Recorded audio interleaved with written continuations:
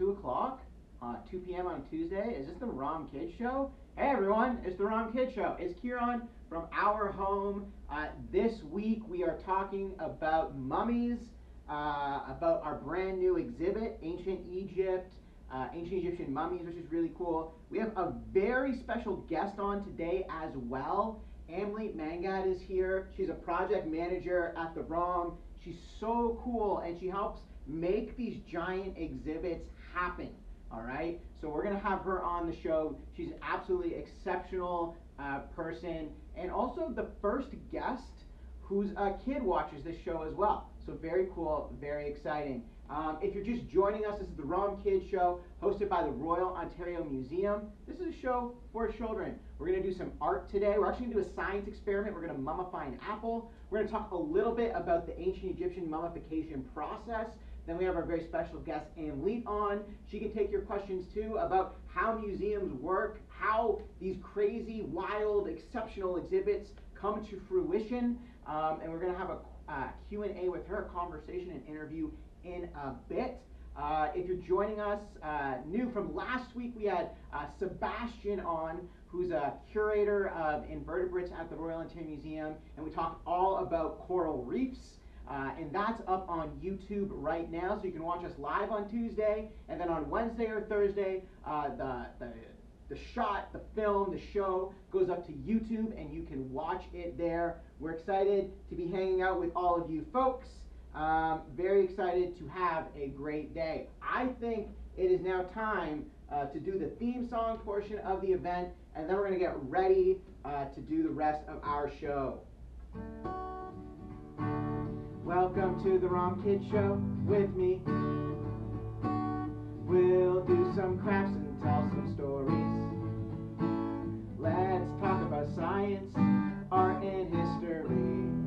Welcome to the ROMKids Show, starring you and me. Yeah, that's the best theme I think I've done yet. That is the theme song portion of the event done. Let's move on over to the art table and get set up for what we need today. I got my iPad ready to do some gesturing in a bit. I got the group chat here as well. If you're one of our friendly local guests, someone who hangs us with us frequently, let us know. So today, we are going to mummify an apple, all right? And you know what? I'm going to save that for a minute. What you need to mummify an apple is, of course, you need an apple, all right?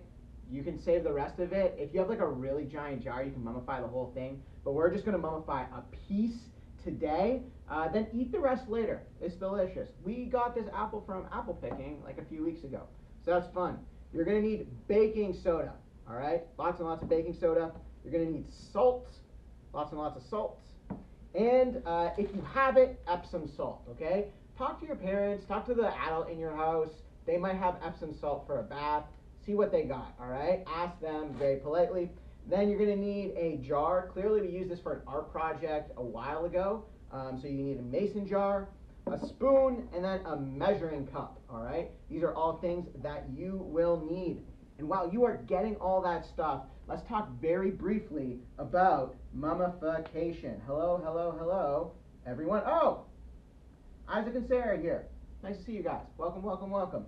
A big fan of that family. Also, we saw that Alice and George, fans of the show who watch on YouTube, were at the ROM this week. They had a lot of fun. That was great. And they went to the Mummy show too. They're a little bit young, so parts of it were, you know, they loved Winnie the Pooh, but it was a lot of fun overall. Okay, mummification. So groups and cultures all over the world throughout history have done mummification to sort of celebrate the life of people in their lives, okay? And obviously the most famous ones are those who mummified in ancient Egypt. And in ancient Egypt, that was like several thousand years ago, and they were really, really exceptional at it. Now, we have people who watch this show that are as young as like 3 to like adults as well, so I'm not going to get too deep into the mummification process, but I think it's really important that like off the top we address that mummies are not a Scooby-Doo scary thing, okay? This is a really thoughtful, important process that in ancient Egyptian culture was a way of celebrating the lives of people in their community, okay? Whether you were royalty or whether you made bread, everyone, this was an important part of their society, okay? And so when we think about mummies, often we have like that Scooby-Doo cartoon narrative that they're scary and they're like trying to eat your brains or anything like that. That is not something that we're fans of on this show. Mummies are an important part of celebrating one's culture, especially if you are from ancient Egypt, okay? Now, to do that, we want to do this in a non-invasive and thoughtful way, so we're going to mummify an apple. All right. Now, I mummified this apple on an earlier show in, I think, May. And you can see how far it shriveled up. All right. Look at that. That is sort of a mummified apple right there. It's been in this mix. It's not quite natron that they use in ancient Egypt, but it's the closest mix that we can use from the products you have at home. Okay. Again, baking soda, Epsom salt, normal salt as well. And you can see just how different these apples have become, all right? So this apple started at roughly this same size, and then we were able to put it in this mixture, and we were able to dry it out. It's still a little bit moist, all right, but it's come a long way. And you can also see that it doesn't have like mold or rot on it either. And that's just the power of this mummification process.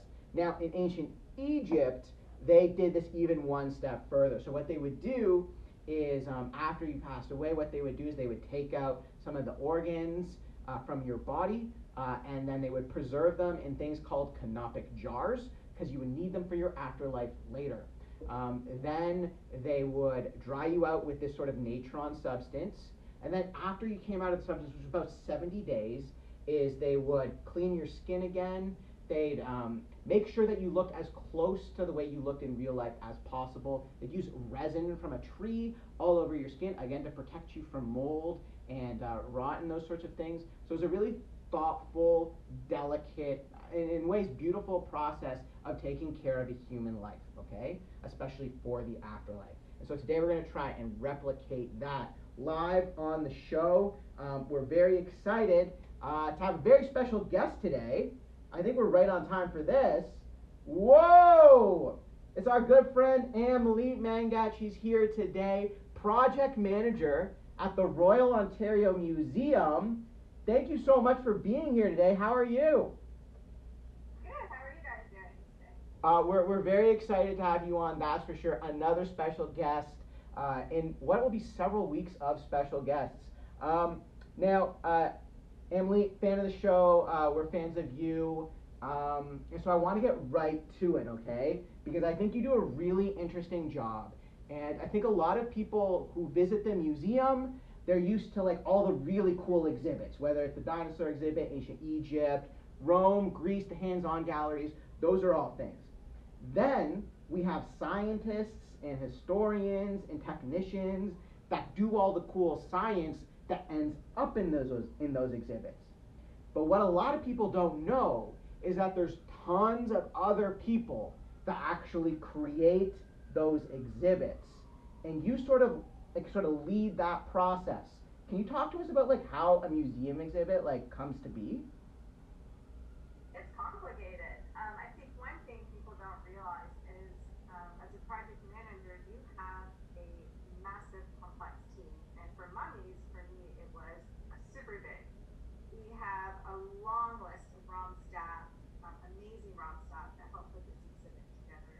But as a project manager, you're also working with all these other groups. You know, for example, builders. I need builders to make walls, to paint walls. I need suppliers to deliver, you know, light bulbs and fabrics and paint to build these exhibitions. And then for mummies in particular, we had a lender, which means the collection that visitors will see in this gallery, it actually comes from the British Museum. So we also, part of our team, are our friends at the British Museum in England. So my team was massive, and it comes together by working together and really good communications with each other. That's awesome. I love how I sort of see it as like a box of like puzzle pieces, right? And each individual person does important work, but once you put all these pieces together, you get an amazing, amazing picture, and in this place, an exhibit. That's right. All right, so before we keep going, because we have lots of questions for Amleet, I want to get everyone ready for how to make their natron mix. Amleet, thank you for, hold on for just a second while we pull all this together. So what we need to make our mummifying mix for our apple, okay, is we need 1 cup of baking soda. And so I'm going to do that right here. I got my baking soda. I'm going to pour it right in. Oh, you know what? I'm going to do that in a second so we can continue our interview. So you need 1 cup of baking soda. You need half a cup of salt, all right? And you need half a cup of Epsom salt, all right? So 1 cup of baking soda, half a cup of salt, half a cup of Epsom salt. I'm going to mix them right here, right into our jar, but we're going to continue with our interview with Amleet, just moving right down to my questions. Okay, so your latest work is Ancient Egyptian Mummies, now on display at the museum. The ROM is open Wednesdays through Sundays, and you can see this really cool exhibit. Very quickly, can you tell us something that you really love about this exhibit? For sure. I think, what's special to me when I see this collection in the gallery, now that I see it in our own gallery, is the similarities of my life with the life of these ancient Egyptians from, 2,000 years ago. If you think about even our life right now, COVID-19, I'm baking a lot of bread, and I'm eating a lot of that bread and loving these carbs. And, ancient Egyptians made bread and ate bread. I mean, their bread maybe had a lot of little tiny stones in it, led to some more dental issues than us, but we both eat bread, right? My favorite object in this show is this striped t-shirt. Who doesn't have a t-shirt with stripes in their closet? Huh. And this t-shirt belonged to a little ancient Egyptian 2,000 years ago. How cool was that? That's really cool. I love how you brought it back to this exhibit reminds us about the life that we exist now, because even though thousands of years have gone by since a lot of the lives in the show that are telling the story have gone by, we're still really similar with these people, right? Exactly, and it's amazing to see that in this collection and how well it's been preserved, and that we get to see it in the real and raw. Okay, a question that I think a lot of people have, again, we've sort of pulled back the blinds here a little bit, that there's so many people that work at a museum, whether you're an artist or someone who writes the text for all of these things, or like a 3D designer, of which a lot of work like that was done on this show, is how do we bring a show into a museum, and then we also tour these shows too. How do we send shows far and wide and around the world? That's a good question. So, for Mummies, for example, this show has a lot of sensitive and fragile collections. So it comes into Canada. It was first in Montreal, actually, and then wrong. You had to pack them really, really, really carefully. And so museums make these things called crates, which are basically wooden boxes. But a lot of thought goes into these crates. They're airtight to create the perfect temperature and humidity in there that will preserve that collection. We make sure we pad them with materials that are safe for that collection, so nothing's wiggling when it's on an airplane or on a truck.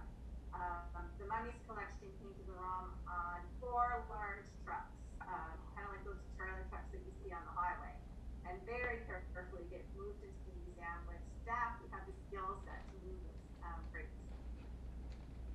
That's cool. So again, so many people have to do this, and I remember when we had the blue whale, which is another exhibit, and just all the complications that went into just getting the blue whale head into the exhibit downstairs. And so in our pre-interview, we had a question from our household, which again is going off script. So I'm sorry. Amleet is the most organized person at the Royal Ontario Museum, so I'm taking a big risk here by going off script. But what is the biggest thing that you've brought into the museum? And then I feel like there's a fun story that goes with it. Yeah, it's a good question. It was probably the toughest morning I've had at the ROM, where me and my team, we had to bring in a car that belonged to the Maharaja of Jaipur, the current Maharaja. So this was a silver Rolls Royce, and we had to kind of squeeze it in so carefully to our front doors. We had to do it at 5 in the morning, in the middle of Canadian winter, but also do it on a morning that we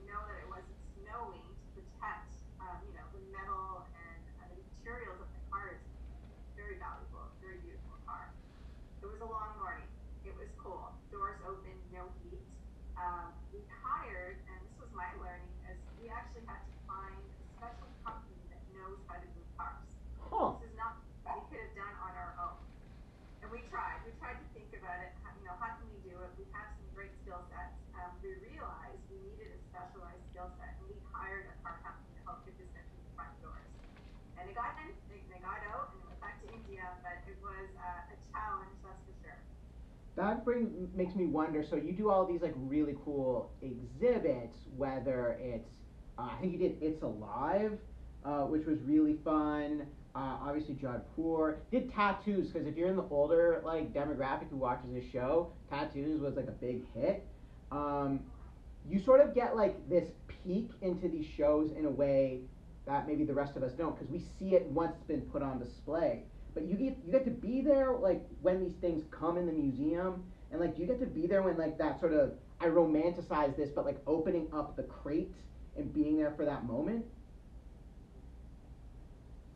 That's Yeah. really special.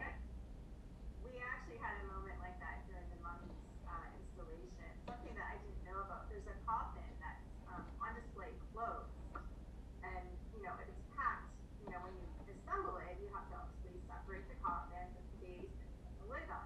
The inside of this lid is amazing. It's beautiful. The colors are so well preserved, and that was kind of a unique moment for the team that we got to see this beautiful artwork, which isn't on display, and it's so vibrant because it's enclosed. That's really special. I guess that makes sense because if you're exposed to light in any way, the images change. But if you're hidden away, you're sort of like seeing it for the first time since that crate was closed by someone thousands of years ago. Yeah, it was beautiful. That's a really special, unique moment. Okay, I do have a question about exhibits though. So sometimes we make them here at the museum.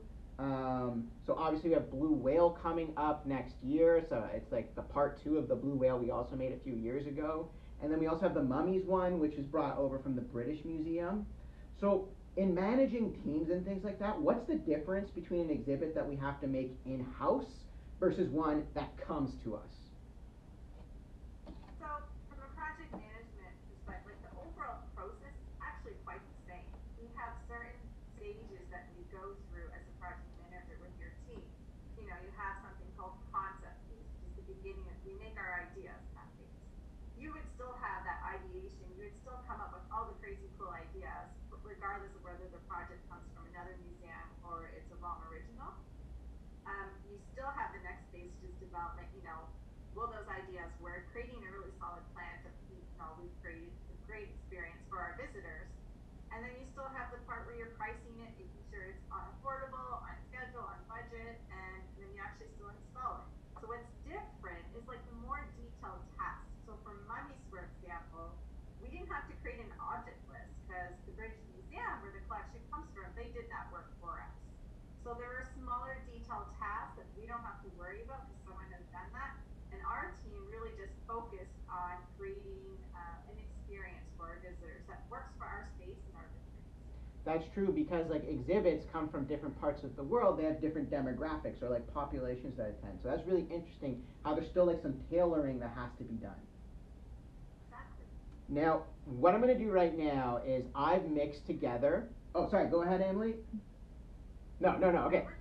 Okay, so what I'm going to do right now is I'm going to mix together my natron substitute, which is a scoop of baking soda, which I think I said 1 scoop. Yeah, 1 cup. 1 cup baking soda, half a cup of salt, half a cup of Epsom salt. So I've mixed that all up here. Now what I'm going to do is I'm going to pour it carefully into my jar halfway. Then I'm going to put my apple in, and then I'm going to cover up the rest of it with my solution. Now, Amleet, this year was a little bit different when it comes to making an exhibit and putting it on display. We had to do that during a pandemic, and so all of us have been impacted by the pandemic in some way. Some of us more so than others, especially if COVID-19 has made it into our family or someone close to us. But it's impacted everyone, and it's specifically impacted sort of like how we do an exhibit. So can you talk to us about sort of the characteristics of an exhibit during a pandemic? Yeah, that's a good question.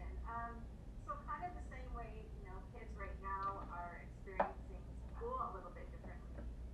Myself and my team, we had to experience building the show a little bit differently too. 3 months ago when we started construction, we had to ensure you're working safely, wearing masks, practicing good hand washing, sanitizing, and as much as possible physical distancing, which is really hard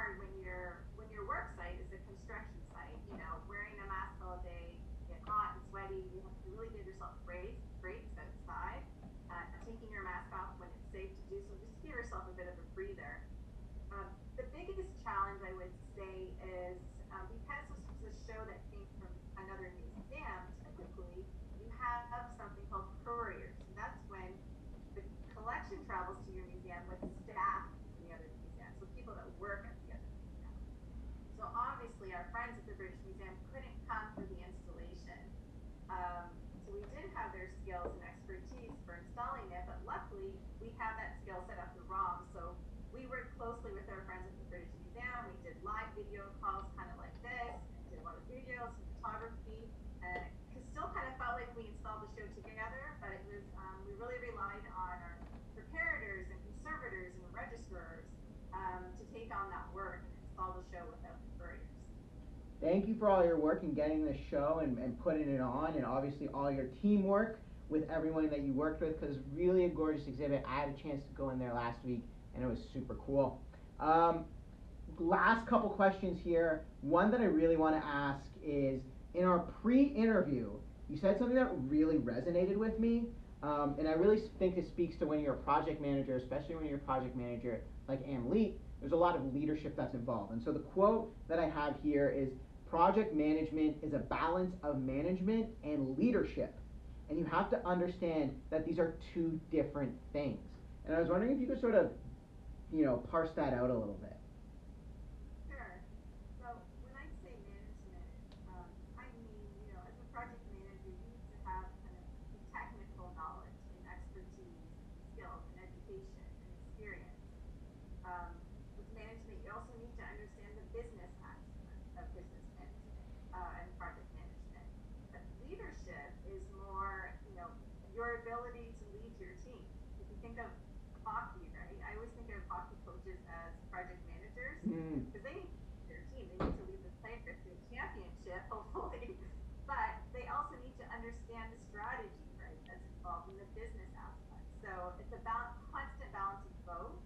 Sometimes you need more leadership than management, and sometimes you need more management than leadership. It depends on where you're at in the project. But being able to ask yourself and remind yourself that it's a constant balance of both is really important.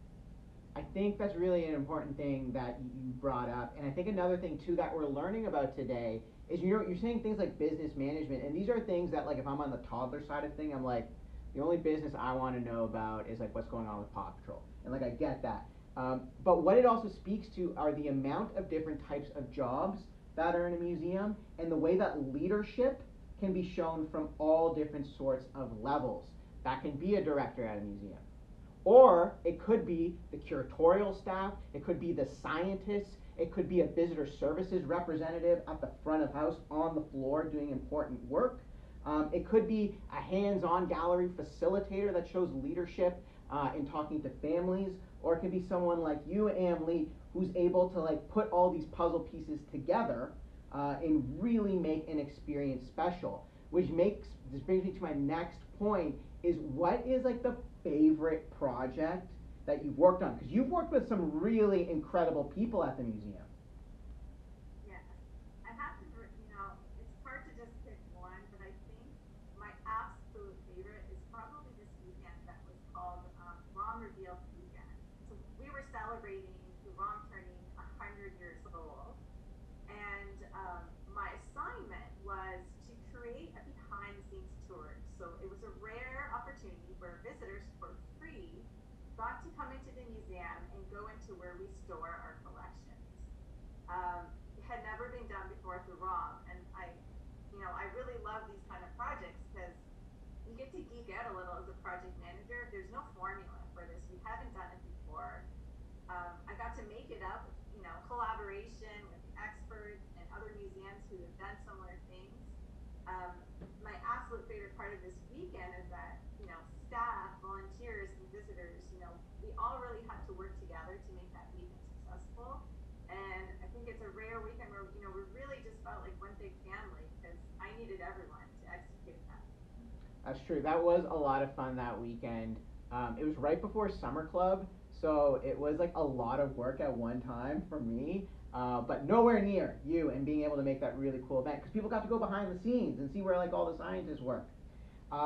I'm wrapping up here. Sort of like our final question is, how does someone, if I'm a viewer of this show, I might think like maybe I want to be a curator and work at the museum, or maybe I want to be a teacher who works at a museum, or a scientist. There's all different sorts of ways that you can get into it, but another way again that you can show your expertise in leadership is through being a project manager at a museum. how would you suggest if I'm a kid, how do I explore that so I can be you when I grow up? I think I'd recommend if, when you're a kid, you're in grade school or high school, there's always opportunities for group work, and there's always different roles in those group work. So if you want to take a chance and be a little brave and take on a leadership role, that's your first step.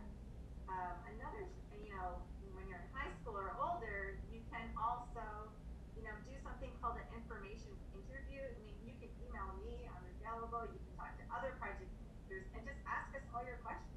We can tell you what it's actually like to be a project manager in the field. And as you get older, there's this big fancy place called the Project Management Institute, and that's where you really get your training, and that's what you really need to strive towards. Amleet, I gotta retweet a portion of what you just said there, is be involved with the group work at school. That's such a special point that even when we're in kindergarten or in grade 1 or 2, middle school, high school, university, as much as sometimes group work can be the bane of our existence, it's also a great way to show leadership. And if we have good leadership in group work, maybe we'd like it a little bit more, So with that, I want to say thank you so much, but hold on very quickly because I want to say bye with you on the air. We mummified an apple today. This is what it's going to look like in a couple of weeks. What I encourage you to do is take a photo of your apple before you bury it. Write some notes about it. Is it shiny? Is it white? Has it started to turn brown a little bit? What's going on? What does the solution look like, all right? Take some notes, and then every 10 days, take it out and observe it, and then compare it to your original notes. You can see here in our mummified apple from several months ago, you might not be able to see it live, but we can see there's some discoloration in our mix right here, and that's what it looks like when the mix takes the water out of the apple. And so right now, that's why it's going to look just very, very, very brightly white when we first put it in. And on the show, we're going to come back to this in a bit. We learned that we have a really cool new exhibit all about mummies at the ROM, how it can tell us stories about our life today, that maybe though thousands of years have gone by, not everything has changed. We know that mummification, and specifically in ancient Egypt, for today's show, is a really thoughtful and powerful process about preserving life for the afterlife, and that it's not a scary thing at all. It's a way that was part of their culture and traditions, and it's important that we respect that and honor that for what it is, and not try and vilify mummies, okay? We also learned that there are so many different staff that work at the ROM, and one of the really important ones was on our show today, Amleet, a project manager, and the big takeaway, I think, again, that I want is help out your friends at school, take part in your group work, take part in those leadership opportunities, because that will help you out later on in life, because then maybe you can help get a really giant silver car into the museum in the middle of winter and not scratch it at all. So that's the show. Amleet, thank you for joining us today. Thank you, John. Thanks. ROMKids Show returns next Tuesday at 2. Our good friend Jeanette is here to talk about tree cookies and what the power of truth is and what the true meaning of truth is. We'll see you next week, 2 p.m., Tuesday at 2. The ROMKids Show. Bye, everyone. Stay safe. Wear a mask. We love you.